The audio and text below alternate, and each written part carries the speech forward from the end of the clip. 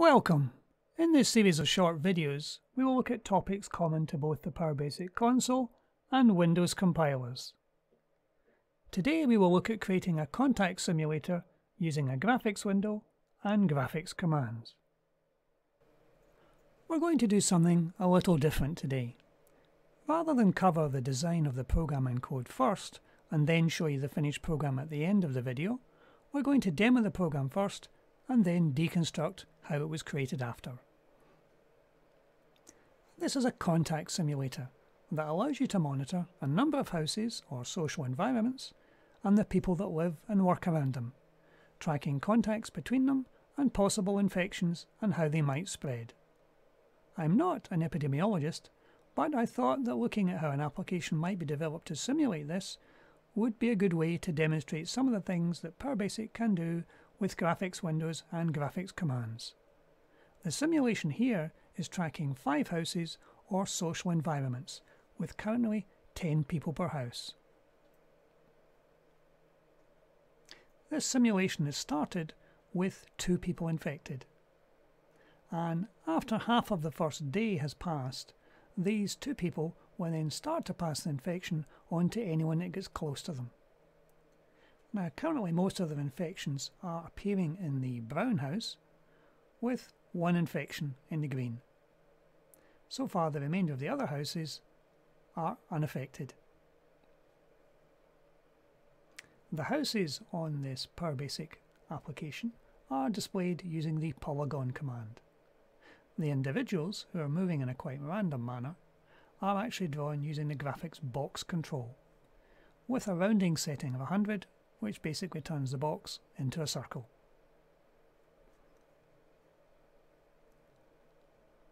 The graphics commands are also used to display the charts on the right hand side. The first chart is 1 column for each of the 7 days of our simulation, showing you how many people were actually infected on the first day, how many in the second, and so on.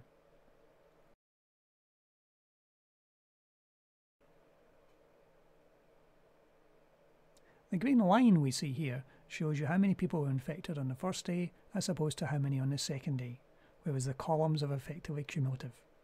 Currently there are 9 people infected, and we can see the majority of those are in the brown house, some in the green, and 1 in the light blue house. At the moment the simulation is set to run for 7 days with no recovery mode. That means anyone who does get infected won't stay infected for the duration of the simulation.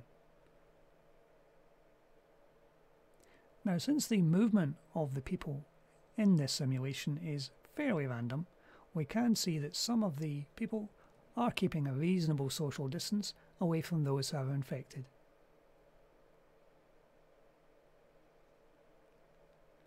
The individuals in the simulation are actually free to roam anywhere in the main area of the map.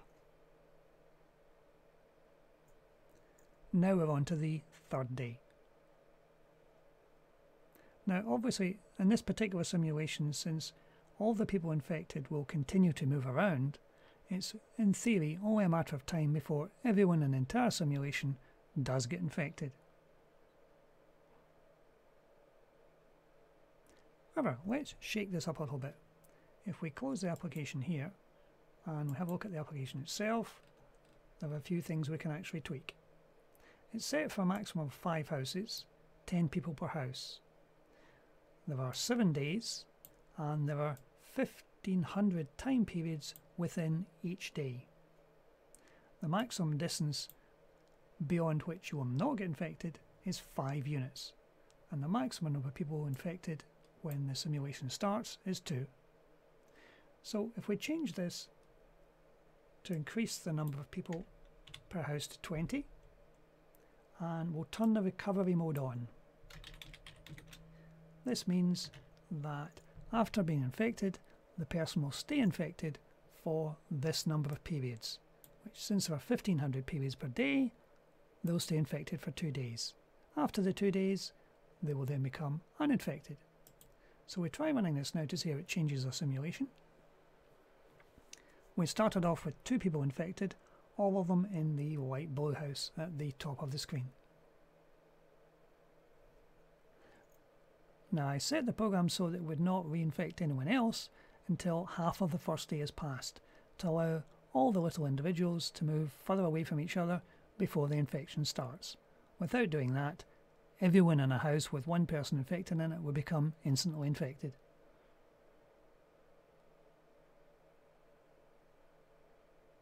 So we are now at the point where anybody close to those infected will pick up an infection, and we'll see the infection is growing quite rapidly in the blue house.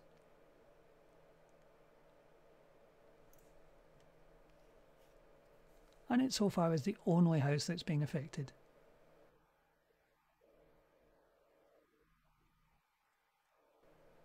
We're now on to day 2. So once we got into day 3, those who were initially infected will start to recover, and their little icon will change back to the original colour.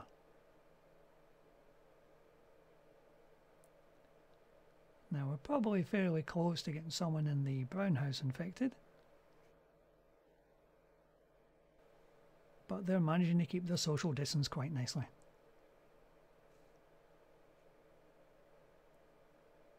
Using the constants at the beginning of the program, you can set your parameters quite nicely. At the moment it will run for 7 days, but you can set it to a larger number, for example 14 or 48. Now we do have one from the light blue house who's wandering quite far down. He's now into the brown territory, but not near anyone.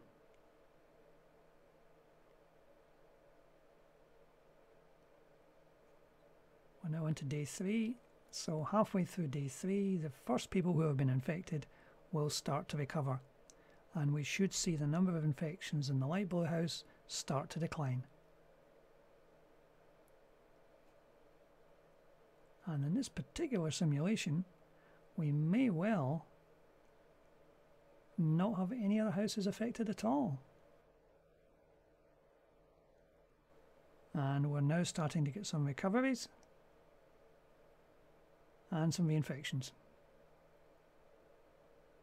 The way this system works at the moment is if someone does recover from the virus, there's nothing to stop them being reinfected almost straight away.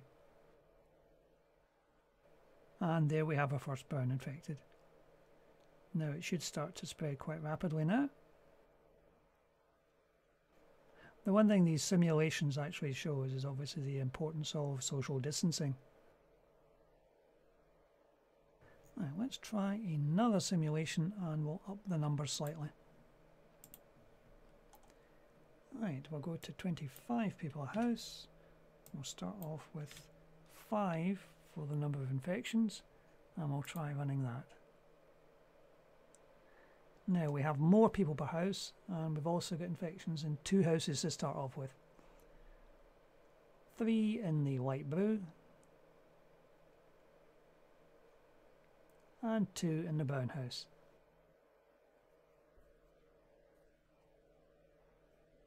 Now once we get halfway through the first day, which we now got to, we'll see that the number of infections will rise quite rapidly because there are quite a lot of people within range in both the blue and the brown houses. Now this particular scenario will probably mean our simulation will progress quite quickly, and we'll get a larger number of infections. Now the first entries into the greenhouse, and I would say that all of the blue house have now been infected, and the only ones not infected in the brown house are those who are keeping a reasonable distance from the rest who are infected. And we have some in the purple house now, so it is spreading quite rapidly, but the focus of the infection is still in the light blue and the brown houses. And as I said before, when we get on to day 3, we'll start to see our first recoveries. So all houses have some infection except the red house, which is the furthest away. Obviously the green one's likely to shoot up shortly.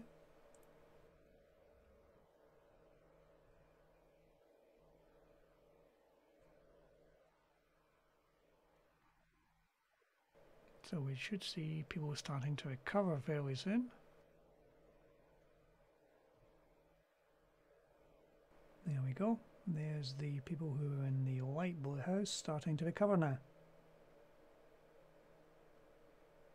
And some are being reinfected almost straight away. And some in the brown house. However, the number of reinfections is keeping pace with those who are recovering. We still have no one in the red house who has been affected so far.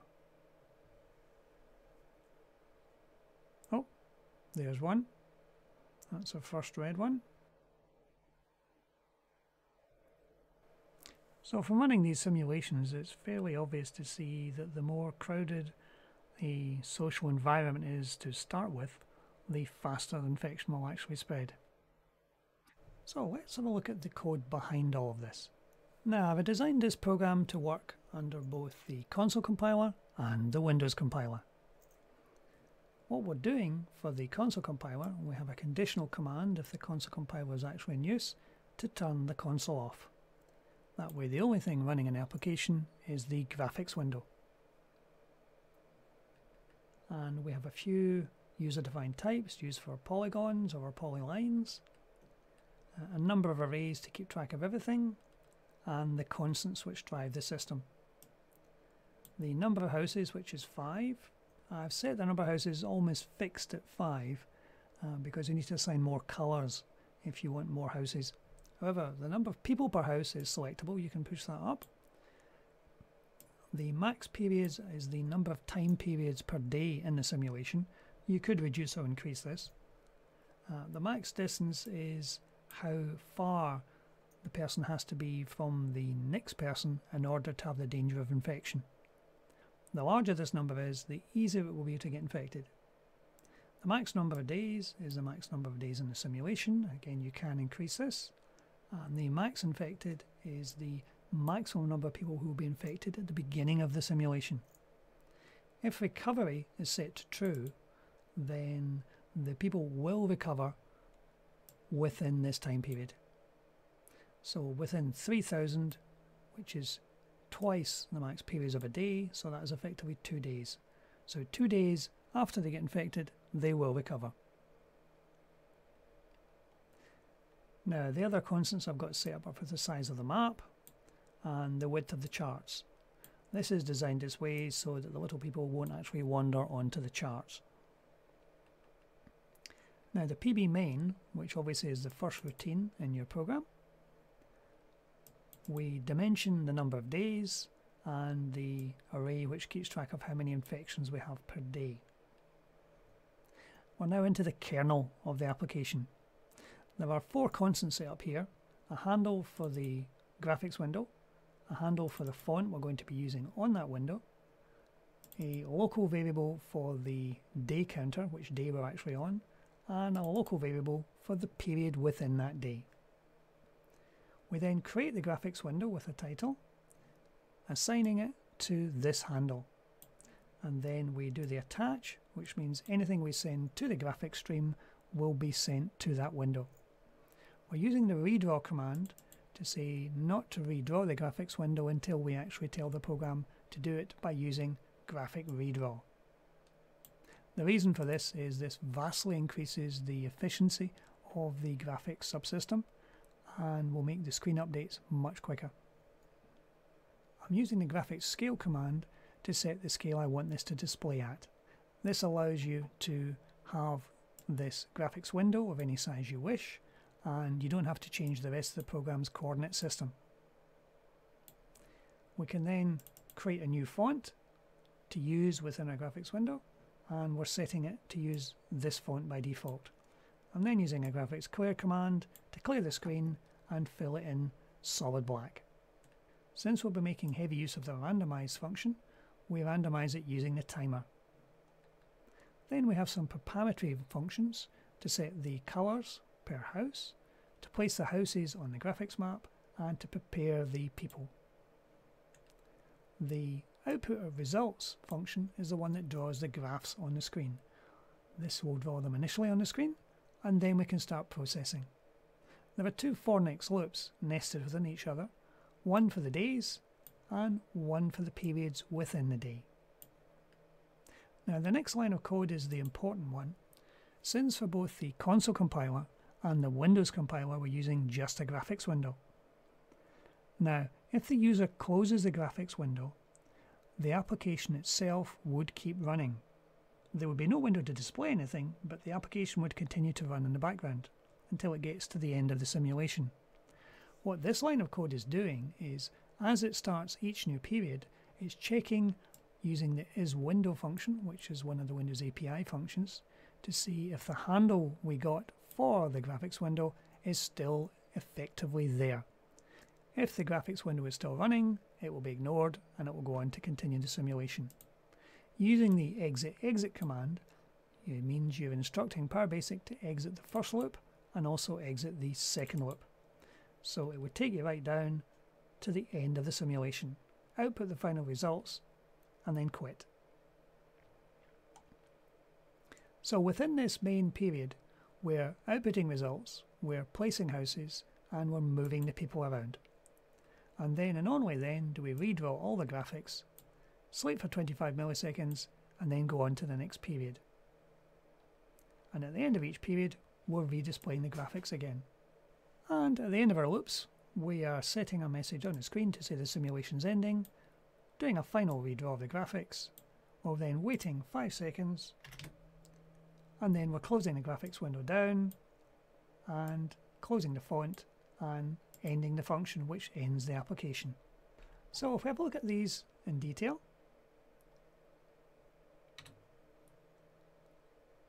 set colors is doing nothing particularly epic. It's redimensioning the colors array for the number of houses we have and setting a color for each house. If you're doing any more houses, you would have to actually add additional lines of code to put in more colors. The place houses function is redimensioning the houses array, which is a user-defined type, and placing them with coordinates so they will appear correctly on screen, and then using the graphics polygon command, which we covered in a previous video, to draw the polygon on the screen with the fill color of our selection. The people does much the same thing, only for the people. It has a user-defined type, which is set up for the number of houses times the number of people per house. So if there are 10 people per house, 5 houses, 50 people. And inside this user-defined type, we're storing the house number, we're storing the x and y coordinates, which are basically taken from the location of the house initially, and then we're calling a fun-infected routine. The fun-infected routine gives the person a 1 in 20 chance of being infected. Now, if this result returns 1, then we're coming into here where we're checking to make sure that the number infected so far is not greater than the maximum number that can be infected. The movement of the people is handled in the move people function. This is really running around the user-defined type, checking to see if the person can recover. This is the part of the code that actually tests to see if they're infected, and if they are infected, it then works out how long they've been infected for. If they've been infected for long enough, then it will mark them as being no longer infected. The next part actually changes the person's location, and we have a subroutine in here which does the simulation of the movement. Within this function, it actually simulates in which direction we want the person to move. Again, using a little random number generator on the 8 directions the person could actually move. Working out the distance they are from the house they started in. And this is a part of the code that works out how close they are to someone who is infected.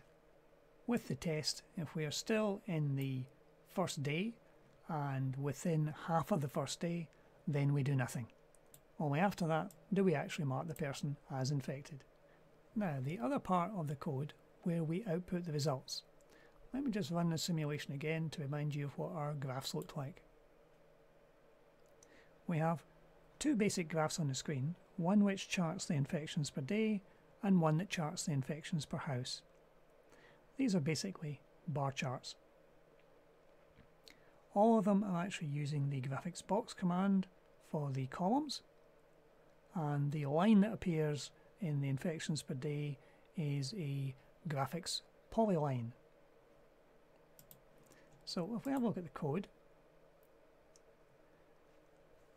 we're basically storing the infection count for that particular day, and we are drawing on the screen the first chart. Most of this is arithmetic to work out where on the screen the chart's actually to go, and there's the graphics box command that draws the blue border around the graphics chart. The graphics line commands are the X and Y coordinate lines displayed in red, and we're titling our chart infections per day. Then working out the vertical size of a single infection. Since in this case we can actually increase the number of people at the beginning of the program, this takes that into account, and for each of the days we will draw a column, and we'll also prepare the polygon array, which is our polyline command, drawn down here in light green, showing the number of infections for each of the days. The beauty of the count within the user-defined type is that since we're drawing initially just day 1, the count is 1. Therefore, even if all the other elements are actually populated with numbers, it won't draw them. So you on day 2, it will draw the line between day 1 and day 2, and when we're on day 3, it will draw day 1 to 2, and then day 2 to day 3. And then on our second graph, we do exactly the same thing, but in this case there's no polyline command in this one. This is purely driven by the data coming out of the house infections array. And the final information box is just printing out information on the constants. How many total days are in the simulation, whether we're in recovery mode or not, and how many initial infections there are. So with only 500 lines of code, you can simulate something that is indeed quite complex, using just a few graphics commands.